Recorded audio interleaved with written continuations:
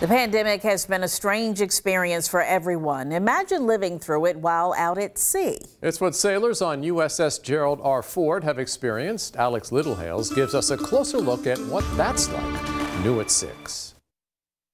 Behind every person is a story. So I just wanted to do something different. Like I said, I was 17 at that time.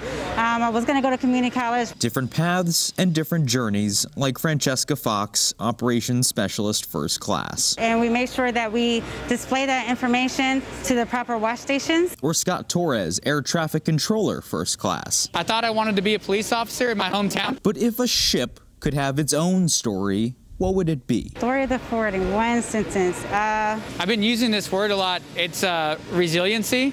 Shaping the way of the Navy. On USS Gerald R. Ford, thousands served to help write its next chapter, becoming a fully deployable combat carrier. To be more agile, to be more efficient, and it's going to enable the carrier strike group in its entirety to be more lethal.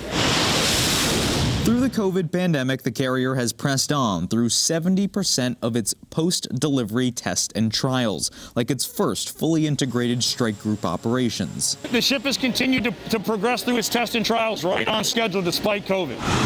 Cases were reported as recently as October. Military officials tell 13 News Now extensive measures are in place to ensure the health of the crew. Crew cannot board without passing a medical screening, and sailors who test positive for COVID-19 are placed in isolation and transported off the ship as medical evacuation. So while the pandemic may have changed their day-to-day lives, their mission remains the same. It's been different for all of us. The only difference is the amenities we can't really do, like, going to the gym or going to the barber shop. The mission still continues. Just trying to get the job done. Reporting, Alex Littlehales, 13 News Now.